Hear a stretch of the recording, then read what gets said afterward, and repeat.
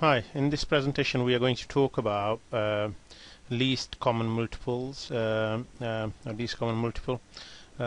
It's also called lowest common multiple. I've written it down that LCM or least common multiple is the first common multiple in the list of numbers multiples.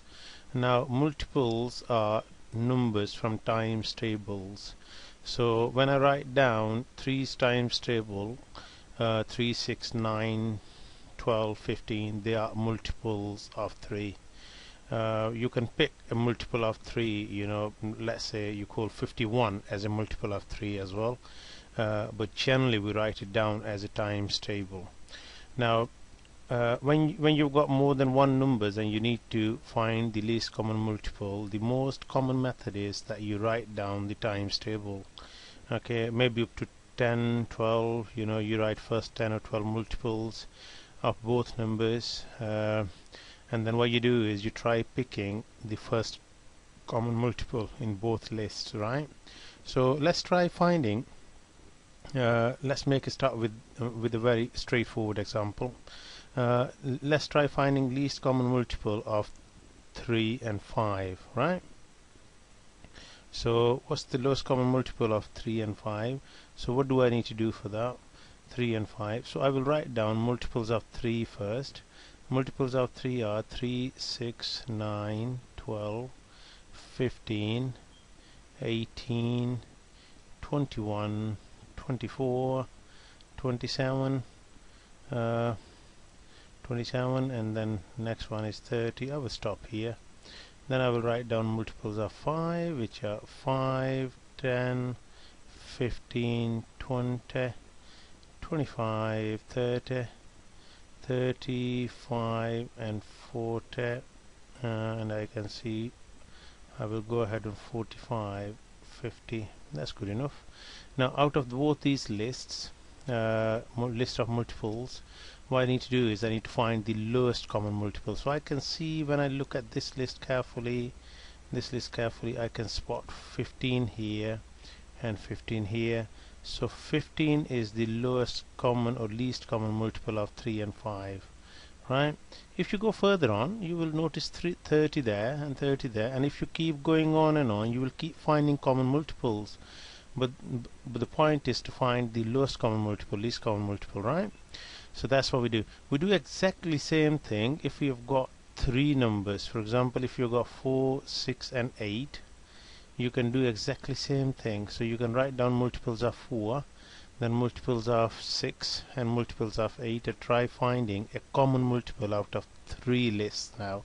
So when I write multiples of 4, 4, 8, 12, 16, 20, 24, 28, 32, 36, 40. That's good enough size. I mean, sometimes you have to extend it because you don't find common multiple in first 10 multiples. So write down 6 is multiple, 6, 12, 18, 24, 30, and 36, 42, 48, and if I go further on is 54 and 60, right? And then I look for 8's multiples, 8, 16, 24, 32, 40, 48, 56, 64, okay, and then I guess 72 and 80. Now if I look at all three lists, problem is I can see a common multiple here, 4 and 6, but that 12 is not in 8's multiples. So I need to find a multiple which is there in all three of them. Right, now I can spot 24. Okay, so 24 is the lowest common multiple of these three numbers. I mean, if you go further on, you probably will find 48 as well, because 48 is there, 48 is there, so 48 is going to be here as well. But what we are doing is we are looking at the first common multiple. That's lowest common multiple, right? Now there's another way of finding lowest common multiple. That's for more like higher level mathematics. You can use prime factors or product of prime factors to find the lowest common multiples. For example, if I'm looking at now, we learned there's already a video available on product of prime factors. You better go through that before, if you're not confident with how to write or how to decompose a number into its prime factors, right? What I'm going to look at now is I can see the size of these numbers, fairly big. Now writing 90's multiples, 105's multiples is quite a big job, right? What I do is I write down 90 as a product of prime factor, so 2 and 45, and then I can see 5 going 9 times, and then I can have 3 and 3. Do the same thing for 105. So I write down prime, I decompose 105, I break it down into its prime factors. So 5 goes 21 times, 3 goes 7 times, right? I need to write down these prime factors as a list, right? So what I do is I do 2 times, 5 times, 3 times 5, and I do the same for the other one, 5 times 3 times 7, right? So what do I do now? Now we have got these prime factors here. We need to pick common ones first. So I can see 5 and 5 here, so I will write it down as a separate number, 5, and I can see a set of 3's here, so I will write that down. So the common ones should always be written down as ones, right?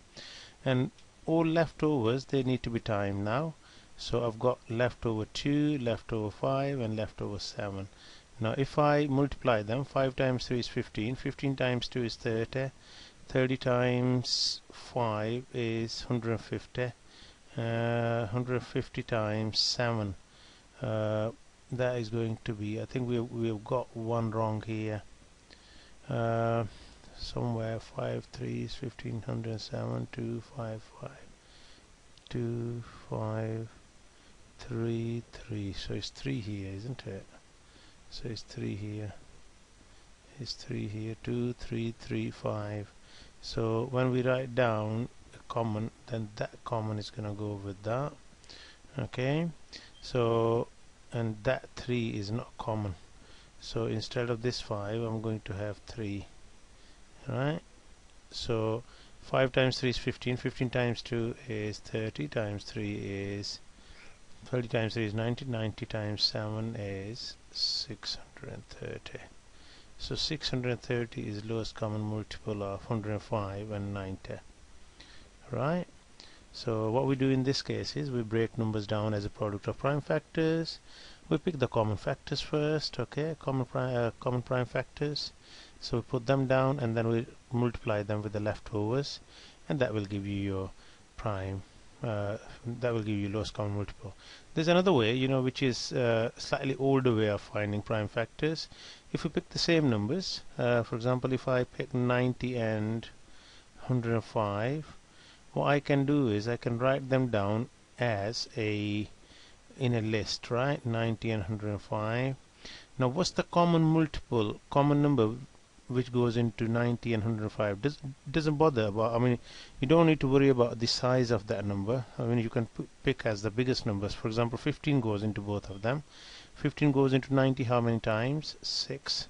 And it goes into 105 7 times. If you times these three numbers, 15 times 6 times 7, that will give you the lowest common multiple, okay? 15 times 6 is 90, 90 times 7 is 630, okay? So you can do that. If I try the same thing with another set of numbers, 16, 20 and 28, now what goes into 16, 20 and 28 as a common number? I think is 4. How many 4s in 16? 4. How many in 20? 5. And how many in 28? 7, right?